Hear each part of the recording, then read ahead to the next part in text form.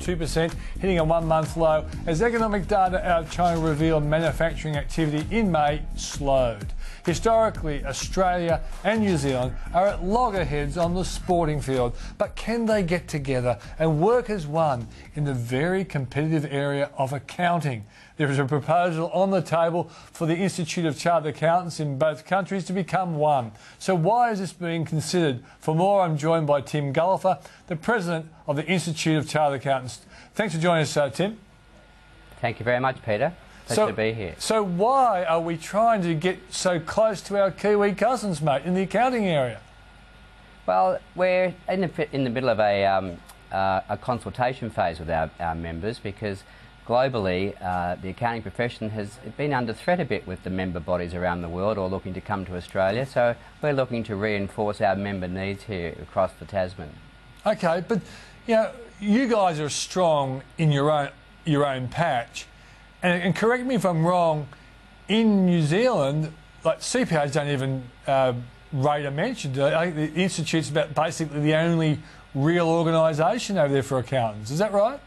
That's correct. They have 30,000 members in New Zealand with a population of about 3.5 million. And we have 60,000 members here in Australia with a lot larger population, which is, there are other member bodies around. So it's about focusing on becoming a member-centric organisation because our members now are in commerce, public sector, academia and public practice. So they have quite a diverse role in the business community today. Okay, well tell us, you know, obviously when you sat down and did the pitch both to the Kiwis and also to your members, you must have listed the obvious advantages. So what are they?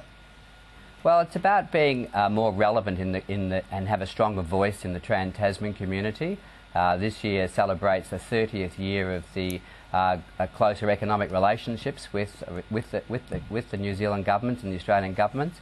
So having worked with businesses across the Tasman and having accountants working across the Tasman has been a natural transition to enable the business communities that we all service to have one global chartered accounting designation being consistent in this region.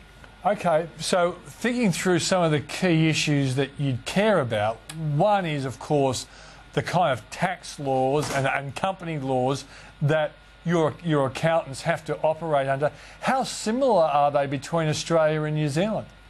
They're very similar, and as you would be aware, the global accounting standards that have been rolling through the global world of chartered accountants and the member bodies globally have become quite user-friendly and very common across the region down here as well. And our education platform is very similar, with the New Zealanders and the Australians now undertake exactly the same CA program as the education platform.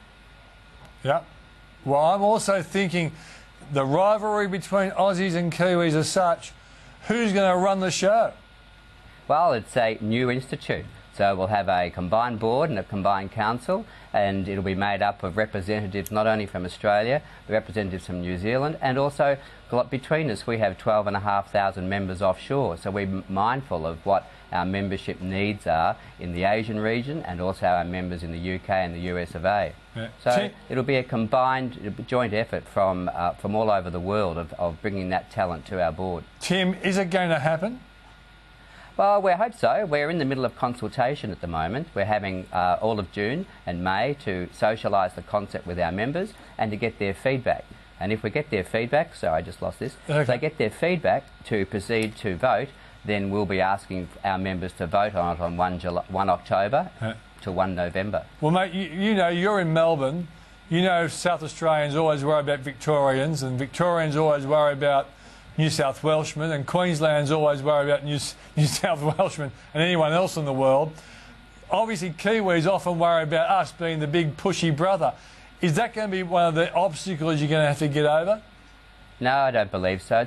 Whilst everyone has sovereignty issues, we're not playing football here. What we have in common is the one brand, the CA designation, and a very much a similar business community that we're servicing, whether you're in public practice or whether you're in commerce or whether you're in academia. or public sector is very, very similar. So it's the same set of rules. So I'm not a football fanatic, but to me, I think everyone seems to be on the one team at the moment. Yeah. The only thing I worry about, what I look forward to seeing, is if, for example, the new institute decides to bounce the Kiwi government for a bad decision, and the Kiwi Prime Minister says, "Oh, it's been driven by those bloody Aussies." Yeah, I don't believe that's the case. We've both the Australian Institute and the New Zealand Institute have close relationships with government on this particular topic, and the feedback we're getting back from the various ministries is the fact that they are supporting what we're doing. They want us to take it to the membership, and then at the moment, once we do that and once we get an answer from our members, I think they'll be fairly keen for us to look for a combination of the two institutes in this region. Well, Tim, good luck with it, mate. Thank you, Peter. Appreciate it.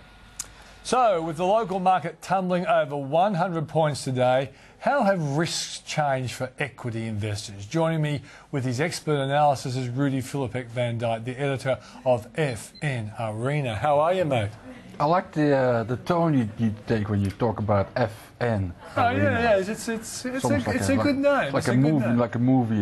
Well, I think I'm trying to impersonate those big black commentators in basketball. FN Arena. Yes. Okay, let's get back to more important things.